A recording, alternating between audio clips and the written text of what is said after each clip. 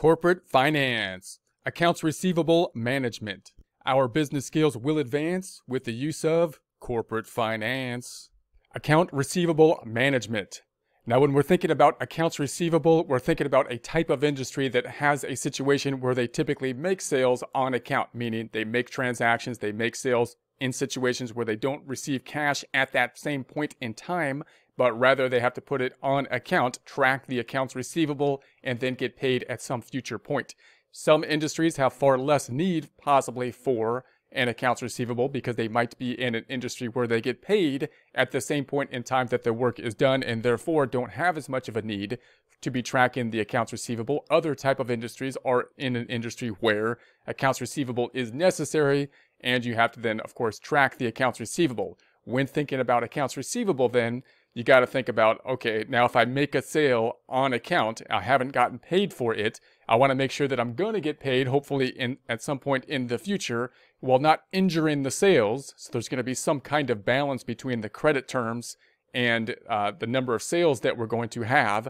Do I want to tighten the credit policy or the credit terms so that I'm more likely to get paid by the type of people I'm doing business with, but also less likely to get as high of sales because I'm restricting the people I can do business with? Or would it benefit us to widen the amount of people we do business with, dealing with more risky type of situations, possibly having less people that are going to be paying us ultimately on the accounts receivable, but having the sales increase? We got to think about situations like that. Also, we need to think about the situations in terms of what's going to be our cash flow with related to the sales cycle, because the terms of the accounts receivable will result in big differences in cash flows for many types of industries. So if I have a longer period of time in which we allow people to pay us, then we're going to have a longer period of time before we get the actual cash in our cash flow. We would like to shorten that up, of course, but if we tighten that up again, then we're in a situation where we might not be able to deal with as many people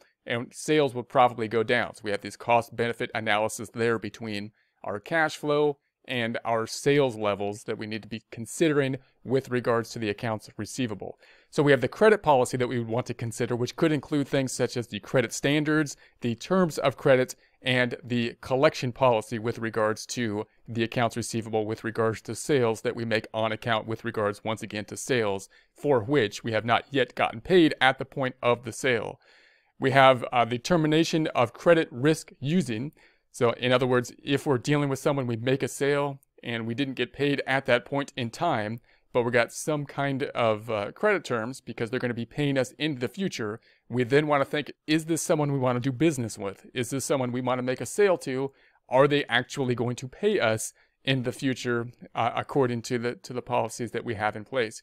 So we might then look at prior records of payments, prior records of financial stability, current net worth situation, and then other factors. So if we're talking, it depends on the type of thing that we're selling once again, or the type of service or thing that we are selling to determine how much of a credit policy we're going to use.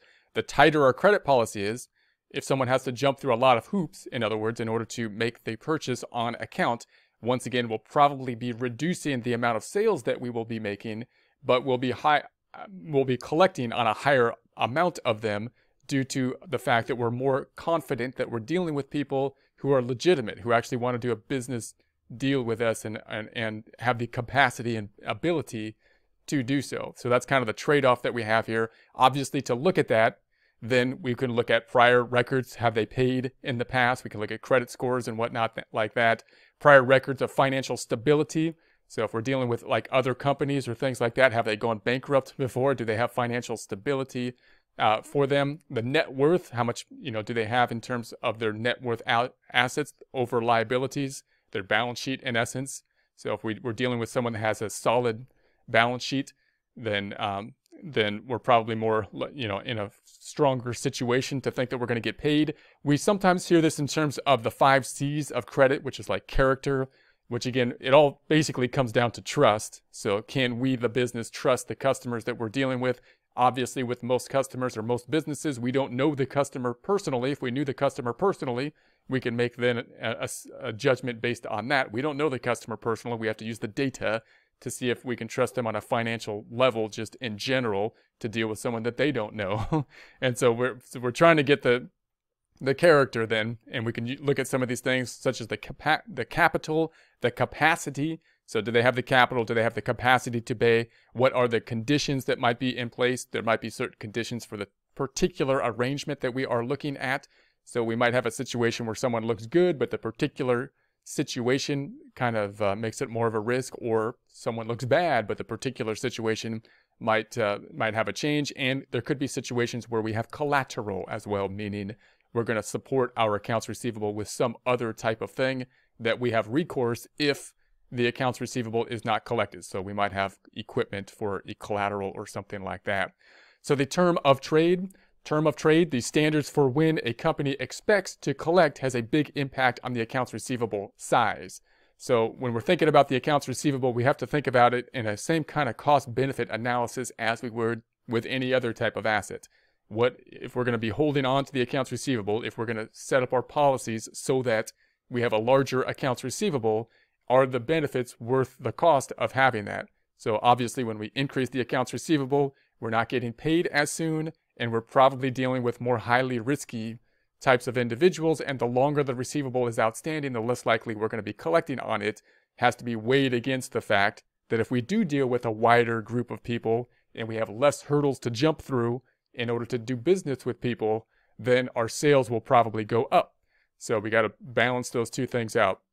We also, of course, once again have the situation that the higher the accounts receivable, the longer we allow people to hold on to the money before they pay us, then our cash flow situation isn't as good. The worse our cash flow situation is, because we would like to get paid sooner, and if we can increase our cash flow situation, then we can typically, be more efficient in many other ways, which again could raise the value as well.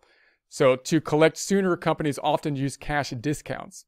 So then the next question, of course, is, well, how important is my cash management strategy here?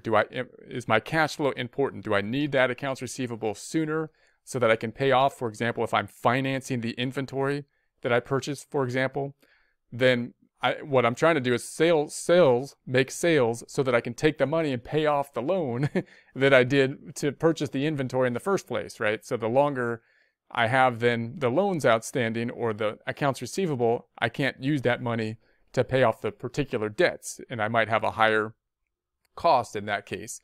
So in some cases then it might be worthwhile to say, okay, I'd like to get paid sooner because I can pay down debt or something like that sooner, and it would be worthwhile to do that. So maybe I can incentivize people to pay me sooner by either lowering the terms of credit, saying I want you to pay me within 15 instead of 30 days, or we could say, hey, look, I'll allow you to still pay me in 30 days or even 60 days or whatever, but if you pay me within 10 days, then we'll give you a discount. It's going to be a small discount.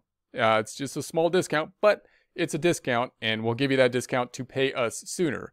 Now, that might be worthwhile to do. Once again, there's a cost-benefit analysis in terms of, will it be worthwhile if we can take that money sooner and, for example, pay down debt or something like that? Will that be worth the cost, which of course is the discount that we have to give to the person that pays us sooner? So quantitative measures used to assess the credit policy. So when we're thinking about the credit policy, how do we measure these things? How could we come up with these determinations? We will, of course, work practice problems on these items. We have the average collection period, which could be used. Accounts receivable over the average daily credit sales. So how long on average does it take us to get paid on the accounts receivable? The longer it takes us on average to get paid for the accounts receivable, the worse it is generally, because once again, accounts receivable, to improve our cash flow, is something we would like to get paid sooner on. So if we're getting paid later, you would think it would be more likely that we're not going to get paid at all, because the longer the accounts receivable are outstanding, the less likely we're going to get paid at all, and we're not getting the money as soon as we otherwise would.